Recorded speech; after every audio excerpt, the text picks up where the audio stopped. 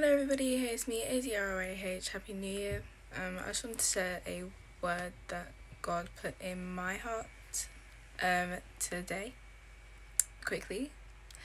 I know it's been a while, but let me just get straight into it. It's about relationships, and I was listening to the story of Adam and Eve today in church, and I realised that whether or not you believe in the one or not, that Adam was the only example where God definitely wanted him to be with a one person, and that person was the best possible, the perfect, whatever you would call it. It was the person that God wanted Adam to be with.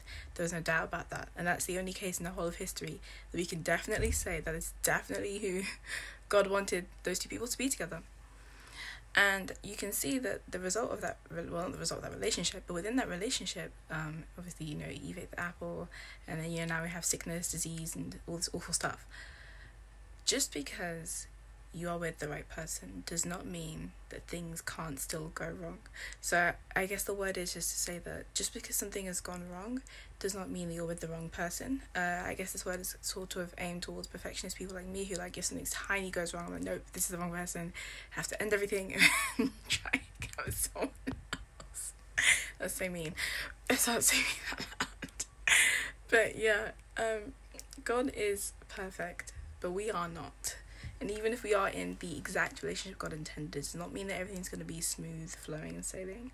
And of course, in light of the recent news with, I don't want to say who, but certain celebrities. In fact, no, I mean just say who. Meagan and Devon, obviously they are getting a divorce. And when they were getting together, they both told their testimonies individually of how God brought them together.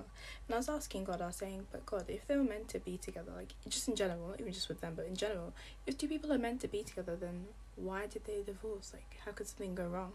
But just because God puts two people together does not mean that everything's going to be perfect. It doesn't even mean that it's going to come to a good end. It's up to us to continue walking with him and praying for his strength and his mercy daily to help us to grow, to become more Christ-like, so we can love our spouse and love ourselves and love God and just do effectively the right thing, do well in life. So that's the word that I have. That was a very short word, 2 minutes 30 seconds was good.